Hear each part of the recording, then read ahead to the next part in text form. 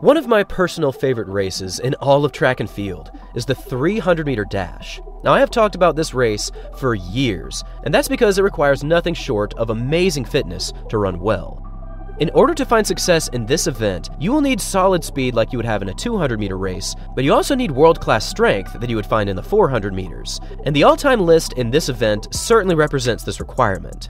In the history of the outdoor men's 300, only 3 athletes have ever run under 31, and these are 3 of the greatest all-around sprinters to ever compete. There's Usain Bolt from Jamaica, Michael Johnson from the United States, and also the world record holder, Wade van Niekerk from South Africa, who currently holds the record at 30.81. Every time someone runs a very fast 300, it certainly means something quite significant, based on the demanding nature of this event. And well, that is exactly what we just saw in one special race. In the 2024 South Carolina Invitational, we saw Stephen Gardiner clash with Matthew Boling and Matthew Hudson Smith from Great Britain. This was a very interesting showdown between 3 talented sprinters.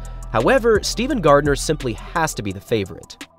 Back in 2022, Gardiner set the still-standing world record at 31.56 seconds, a time that improved on the previous mark of Noah Lyles by just over 0.3 of a second.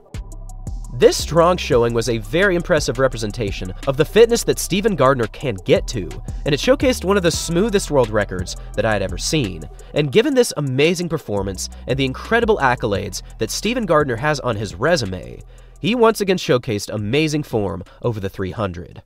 After a fair start, it was pretty much an even race over the opening 100 meters, and given that this is an indoor race, it's exactly 1.5 laps of a 200-meter track.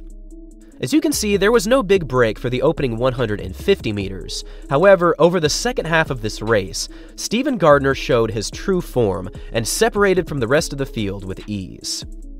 These final 100 meters was just Stephen Gardiner galloping his way to an amazing victory, and with a finishing time of 31.78 seconds, this is now the second fastest indoor 300 performance of all time, only landing behind his own world record from 2022. Now, finishing in second was Matthew Boling in 32.56, and finishing in third was Matthew Hudson Smith in 33.82. However, absolutely dominating this race was Stephen Gardiner from the Bahamas, and this might actually be a huge step forward for Gardiner, who has had some very unfortunate injuries over the previous few years.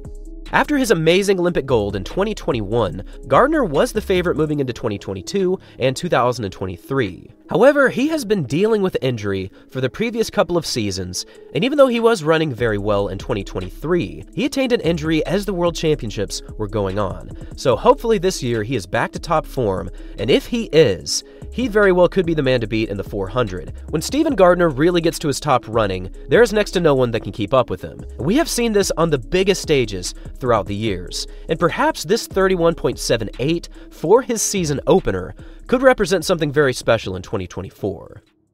Thanks for watching, everyone, and as always, until next time.